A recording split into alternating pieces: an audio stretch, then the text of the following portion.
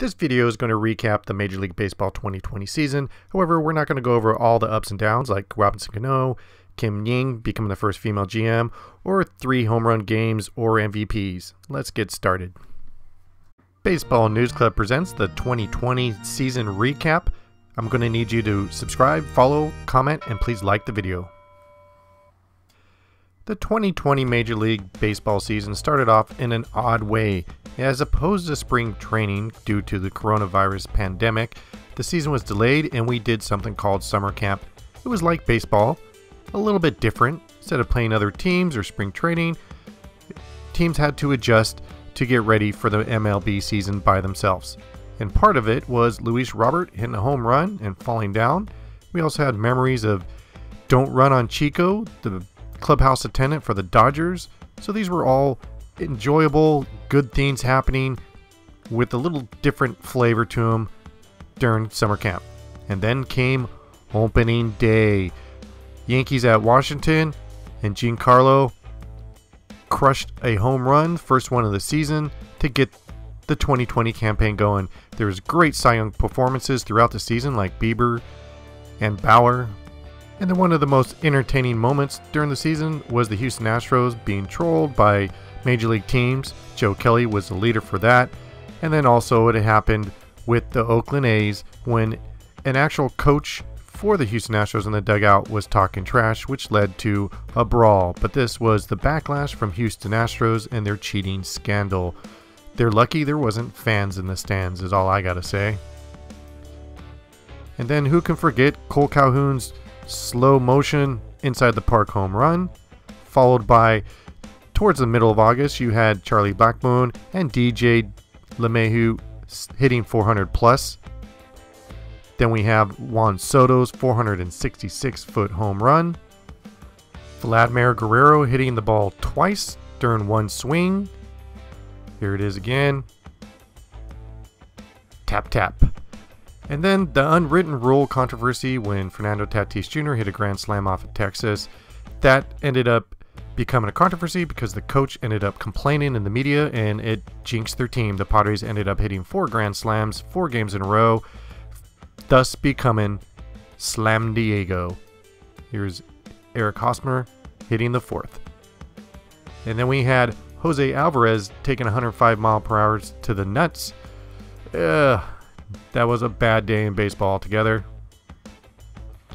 Then Marcell Ozuna, in the unwritten rule, Braves were blowing it up against Philly, but it's okay if you hit big home runs before the 6th inning. And then you had the Chicago White Sox showcasing their power against the crosstown rivals, Chicago Cubs. Just giving a little taste of what's coming early to the baseball season with the Chicago White Sox.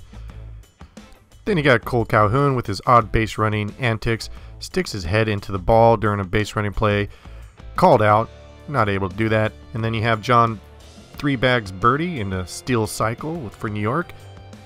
Victor Robles 288-foot throw double play, absolutely phenomenal play. Not even a bounce, this just goes right to the first baseman. And who can forget this? Bryce Harper absolutely crushing a pitch, Ronald Acuna Jr. running it down and absolutely making a great laid out catch. Yadier Molina's extra inning game-ending base running brain fart. Chapman's 100 mile per hour pitch to Brousseau. And then this happened multiple times. Drones interrupting games to where players and coaches and umpires had to leave the field. Kiki Hernandez making light of it. Then Jake Marisnick running into the wall, face first, great attempt. And then Delino DeShields Jr. doing the same thing, but actually able to catch it. Bryce Harper arguing with an umpire and getting tossed. And actually, this was a little trigger-happy moment by the umpire. Bryce did not really go over the top. Perhaps the oddest ejection of the season wasn't even a player. It was the Nationals GM Mike Rizzo being ejected by the one and only Joe West. What do you expect? And then the Atlanta Braves and the unwritten rules again.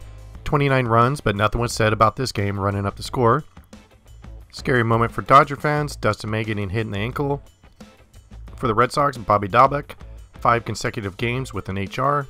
And the grossest moment of baseball this year in 2020 was Chapman crapping his drawers while he was on the mound during a game. And Javier Baez in his crazy base running slide into second base, fielded by the outfielder, but Javi's too smart, moves his arm around and gets in safe. Great base running play by Javi.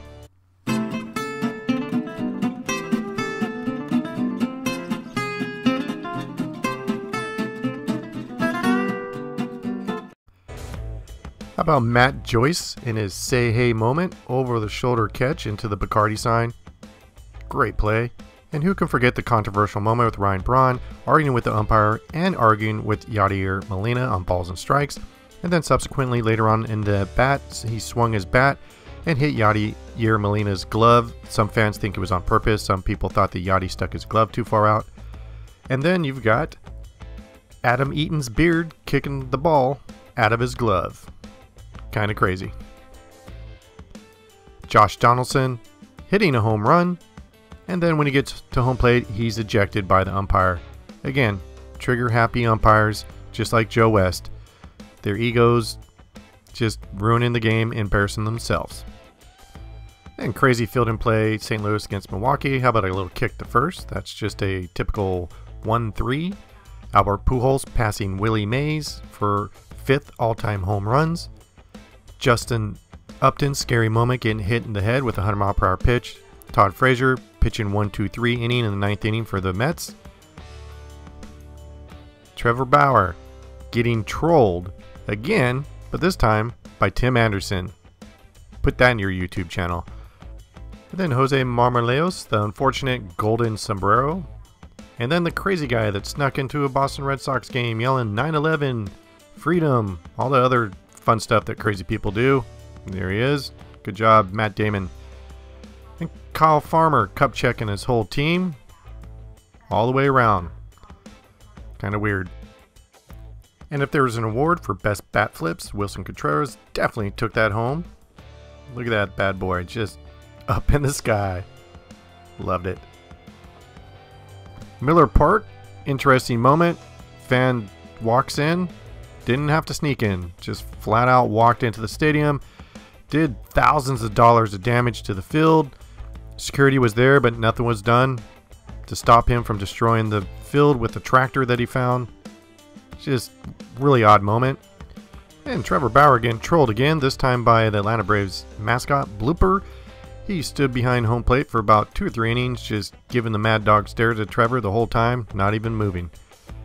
Then Harrison Bader, the unfortunate achievement of the platinum sombrero. Chicago Cubs bullpen having a good time during the game. And then we got the playoffs. Foul tip by Tatis to Yadi, and then a few pitches later, he ended up crushing it out. Great series against St. Louis. And then Tommy La Stella, the over-the-shoulder catch. Great effort by Tommy. And then Trevor Bauer versus Acuna in the playoffs. Acuna doesn't like the high inside. Tells him, I'm watching you. And then over in the Oakland series, Springer just having a fantastic playoff series, home runs left and right. And Houston breaking the bat on the weak spot, but a real man breaks it over his head. Bo knows. Fernando Tatis crushing a shot and Bellinger robbing him in the playoffs. The base cam, which is only used a few times, which should be used all year long. Chapman versus Brousseau, Brousseau getting revenge. Manuel Margot up and over the wall during the playoffs for an amazing catch.